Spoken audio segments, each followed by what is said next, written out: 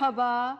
Again, we are again so excited to be on this platform, Cross TV. We are blessed to be able to get you this message. I'm Karen Hill. And I'm Tony, of course. You know, you guys can't forget me. You know, I'm just a guy on the side. I'm just here. No, I'm just kidding. We're husband and wife, Yeah. and we have a mission, and we have a ministry, and that's a health and fitness. Yeah.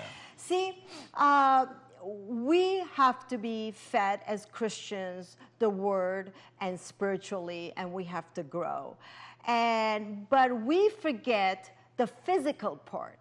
So in order to do what God tells us to do, and our mission, we have to be also physically and mentally strong. Otherwise, we want to do it, we want to be an example, but we cannot do it. So that this is where we come in. And I have a burden, my husband has a burden.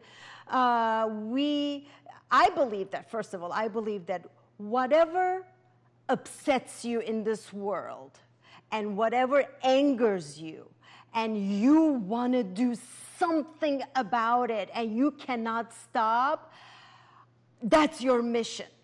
God gives you gifts. Nobody is just created for just like nothing. We all have a mission, a purpose. We are so blessed, husband and wife, that we know what we are supposed to do. So, But how did we come to that? We came to that, you know, which is a good question that people need to know. You know, you come to the awareness of knowing what God wants when you know that there's something that you actually will do for free. When you know that you will actually do it for free with the same passion as if you would have gotten $1 billion, you know that's truly your gift. And also, the most important thing about a gift is actually giving God the glory for the gift. Because remember, gifts are given to you for free. You don't have to do anything to deserve it, but you have to work to perfect it. right. And in order to perfect that gift, you have to really accept the fact that there is nothing good in you and stop trying to be good to God, because He already knows. He knows everything about us. So I think the reality is just facing the facts that you are who you are, where you are. And if you're in a place where you think you need to change, then change it. Or if you're in a place where you have a job where you don't want to be, then find out what is it that you love. And don't buy into the system where they say, hey, wait till you're 65, then you can do what you love to do. That's called retirement. But then you sit on your gift for 65 years, right? Now we don't want to do that, huh? No, we don't want to do that. And we have a main scripture. Well, I picked the scripture and Tony went along with it. Yes, it's what I do, you know, after 20 plus years. I mean, hey, you know. But I do have always a side scripture, so I'm going to read both because I don't know, I cannot memorize it. It's a side scripture? Side scripture. What does that mean? I always add a different scripture every show. So we have a main scripture, so he didn't know. Do you see? We're so prepared. Well, you have a main scripture and a side scripture? Exactly. A side scripture? A side Is it scripture. like having... Exactly. Like dessert? Isn't that fun? Dessert after the main Exactly. meal? Oh, okay. You got that Okay. right. Okay. 1 Corinthians 6:19-20. Or do you know that your body is a temple of the Holy Spirit within you, whom you have from God? You are not your own, for you were bought with a price. So glorify God in your body. This is what we have to work on, the temple. My side scripture is Ephesians 5:29. After all, no one ever hated their own body, but they feed and care for their body just as Christ does the church. That sounds like something about the wife, huh? Well, Yes. I had a flashback. You had a That's what flashback. God tells us to do for the wife anyway, to love her as ourselves. But also yeah. the body, our physical body, is extremely, extremely important. You know, I always tell people, I ask, you know, when you go to church, Do you throw a trash on the floor, or do you spit on the floor? They go, oh my God, are you crazy? You can't do that. That's God's place. And I go, really? We built that building. I mean, if you put a disco ball, that becomes a disco. Not a church, but a disco. So automatically, it's a building that humans built. But this body, first of all, it's not replaceable. You can't just rebuild another one. And God gave it to you to do its work. How dare we not take care of it? So today, I had a plan. I said, I'm going to talk about this. I'm going to talk about this. But then God changed it all. So even Tony found out the last minute what we will talk about. We are so prepared. I had a revelation. We read the Bible, we read the stories, and it's eyewitnesses. They walked with Jesus, and they wrote it down. And we say, okay, we're reading it, and we feel like we've been there, and we're taking some information and life lessons, and we're applying it to our lives. And we're saying that was then. But I said, you know what? We are still walking with Jesus. There's no difference between then and now. But the only thing we can write about is our own life. Because that's what they wrote. Their experiences and their life and the stories. So I said, we need to, the only thing I can give you, because I didn't go to the Bible school, I can barely memorize a scripture, but the only thing I can offer you is my testimony with God, what Jesus did for me. So, because that's my life, and I'm excited, I wanted to share it, you might relate. What do you think about that? Nothing to say. Oh my God, nothing to say. Well, emphatically, God says that, the Word of God says that we're overcome by our testimony. And basically, that's really all we have, and that's all we're supposed to have. Unfortunately, we think that the more education we have as a result of where we come from is better, but it is not. Simply is where you come from means more to God, and to testify of that miracle than any educational degree or anything in the world. So when you hear us talk about God, and when you hear us talk about what He has shown us and what He has done for us, it's a reality check for us every day, because it truly is a true statement that my wife is saying. It's not that she's trying to be religious in the sense of using the terminology, but it's really how we desire to live, because we live with ourselves every day, don't we, hon? That's right. A lot of the issues that we deal with, I'm sure you guys deal with them too, especially when you're together with another human being, and your worlds are always different. So you just learn to compromise a lot of things, but today I thought, I knew that's what she was going to do anyway, and I think it would be pretty interesting, because every time she talks about it, I learn something different about her. So please understand that this is from our hearts to you. That is right, from our hearts, from my life. So maybe listeners or watchers will relate to this. I am from Middle East. I am from Istanbul, Turkey. I'm an Armenian, born and raised in Turkey. Born under the umbrella of Christian. Knew God, and that's about it.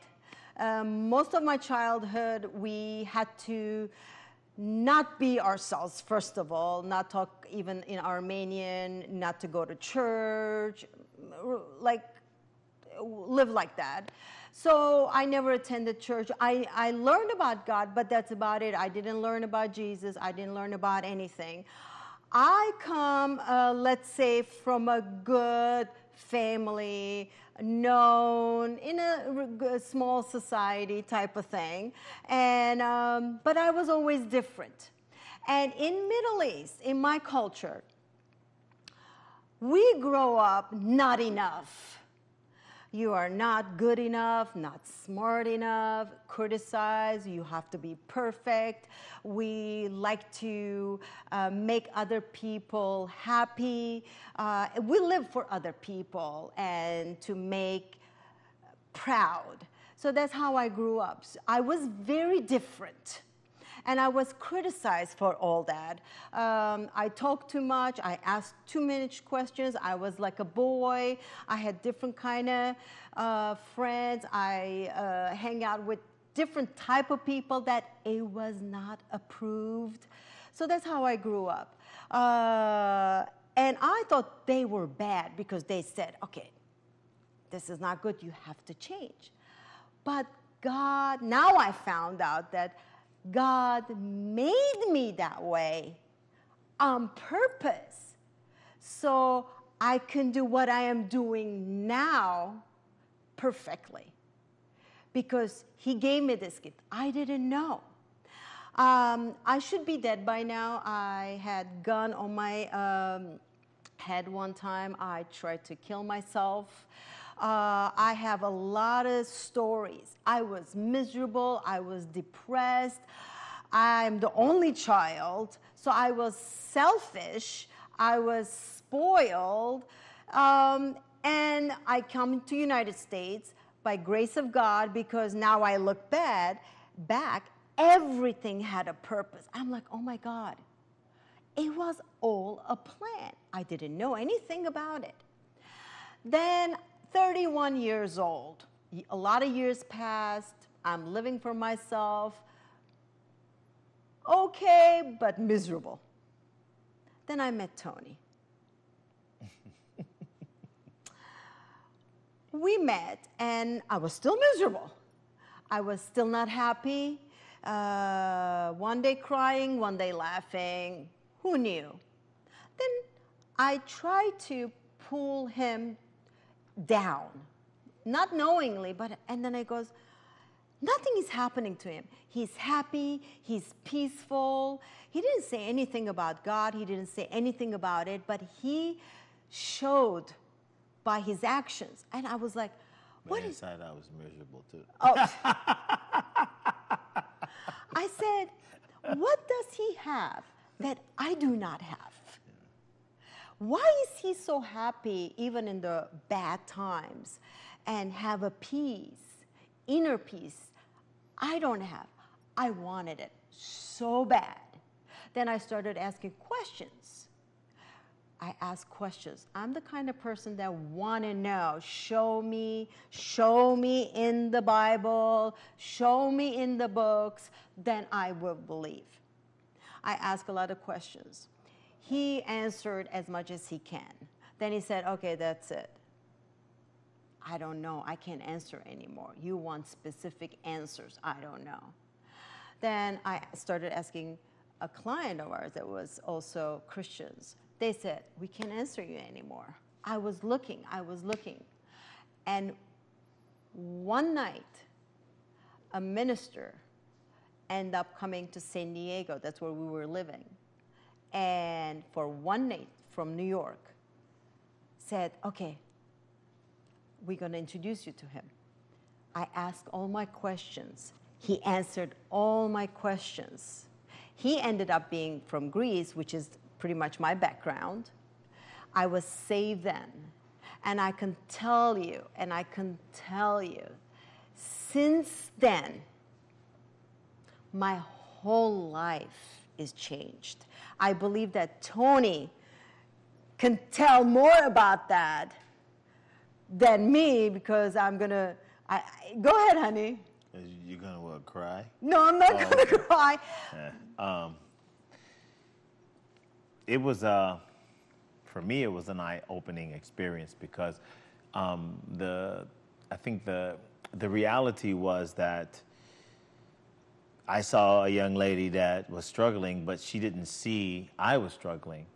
She didn't see that I was also having a very difficult time with my life, but I was at a position in God to where, you know, it's like a loving father, and I put this to my son because, like a couple days ago, me and my son had a really rough time, and I just said, hey, you know what? You come home when I let you come home. And then at the end of the conversation, you know, when I heard his voice and when he wrote me and told me he was apologetic and everything, it wasn't, I was looking for that, but when I listened to her story, I understand more and more each day the power of God's love for us, because when I saw my son, I started looking at him a little differently, because at the end of the day, he's my son. So at the point when I was in my position, God was letting me know that, hey, you're my son. And even though you may not understand her, you need each other. You're not my gift to her, and she's not her gift to you. You need each other. And so because of that, she gave her life to Christ that evening, and you know, we've been going through some really difficult things. But as we talk about, as we get to know you, we'll explain to you more and more what we have experienced through health and fitness and exercise, because that tells a lot about your lives as well. But to make a long story short, I've watched her grow tremendously. I've watched her parents, sometimes they're understanding, but sometimes they're not. But, you know, when God is in it, no human can really get it, you know, if you don't, because you don't fit the mold, and she never fit the mold. So, but it wasn't easy for her to serve God. It wasn't easy for her to walk with God, even though she didn't fit the mold of life. It's kind of like me, you know, the same way. I always wondered why I was different, but I didn't go to that extreme. You know, I was hit by a car when I was 16, and I was dead on arrival. And then God began to restore my life over a process of time until today, which in fact, her and I are really growing every day. I can honestly say that I am actually learning how to date her. It's really crazy because we're kind of going backwards instead of forward. Yes, I it's know. Crazy. Hey, you know what? Guys, I'm telling you, if I could bottle it up and sell it to you, I would. But unfortunately, that's a market I cannot, you know, that's not FDA approved. Okay. But the thing is that I can say that the way God has it set up between a man and a woman is very simple. The man dies, the woman lives. I mean, it's kind of crazy, but that's how it works, okay? But with your death as a man, she begins to see life, and she begins to exemplify the body of Christ or the church as a result of the man's death. There's no way around it, guys. That's how that works. So the only encouragement I have to do that is to just obey God. It's simple. It's simple to say, but very difficult to do. But in her story that she's just shared with you, it really has been incredibly exciting sometimes for me to watch her just grow and to mature. And I tell you, when I look at her, I mean, to me, she is the most beautiful thing. Oh. I mean, you know, I don't know how she takes that, but, you know, I cannot stop looking at her. She's pretty from all angles, Okay, and I think that's what God. Now. Yeah. Stop. I didn't even talk like this when I was dating you. I didn't even talk like this. That is right. I would sing you a song, is what I would do. Yeah. But what I want to say is, what we think it's bad and not worthy and broken, and oh, you're not going to amount to anything. You are the black sheep. Oh, you won't even, you can't even find yourself a husband. Oh, you're never going to have kids. Oh, you're never going to go to college. God can take that and restore it. And now, the interesting thing, I am how you call it, the proud, no, the, of the Armenian. She's the talk of the community. The talk of the community. The most successful person. Yeah, the black sheep, Yeah. but God did it all. And I'm telling you, I'm going to tell you one thing. All the things that I know about health, I am not supposed to know. I went to school. I didn't learn it at school. I didn't learn it at books. How do I know? Because I know because God gave me this gift. 1,000% I know. I mean, like my name is Karen, I know. So there is hope for everyone. God can take the broken, and make it beautiful. With that, I have a letter. I want to read it before. We got a letter. Got a letter from the... Yes, we do. This letter is from a lady that was born Muslim but saved. She wrote this. Wow, what a teaching you gave me. First of all, I am a note taker, so I did the same as I was listening to you both. I love the fact that you keep clearly mentioning that it's a part of our walk with God, not for the next bikini season. It also hit me when Tony talked about repentance and being a soldier. Amen. I never thought of diet started with die. Good detail there. Karen, my superhero, I loved when you pointed out the importance of nutrition routine that needs to fit as a lifetime goal. I agree every word you guys said. My humble opinion for the next show, which we're going to take that, is maybe you could include people who think it's too late. It's never too late. I'm 51 years old. He's old.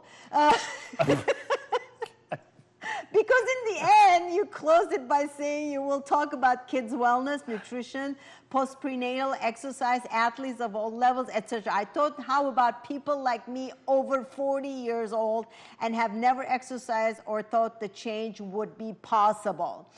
God has created an amazing body, doesn't know chronological age, so anytime you can do it. I searched a bit of what the word says about it. It's not too late. Here are my findings.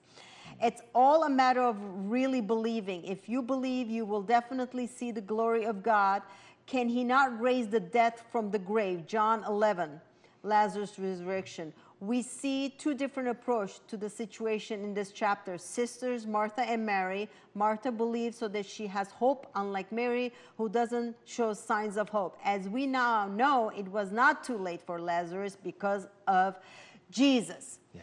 Another interesting point that came up to me was that we fail because we give up too soon. Galatians 6:9 says, and let us not get tired of doing what is right, for after a while we will reap a harvest of blessing if we don't get discouraged and give up. So thank you for your letter. That is great. So is it almost time that I should stop talking? I think it's almost time. No. I should, but you know, we want to show them. Yes, we have a surprise and then, for the next show. This is what's coming up. And then we got to. Then I'm gonna go ahead. Then I want to. This is what are they? Here you go, honey. Hold it. Oh, 5 pounds of fat. See, you put it right here. This is where the word fathead came and from. This is a 5 pound of muscle. So as you see, we want to open the gates of the prison of numbers for you. So we're going to talk about real health, real weight, real strength, so that you want to hold it. Thank you very much. So that we can you can concentrate on being the best version of you, not just look at the scale and be depressed. Yes. Because if that's the case, I should be depressed because I'm heavy. But I look small, but I'm heavy. So forget it. So we're going to talk about that next show.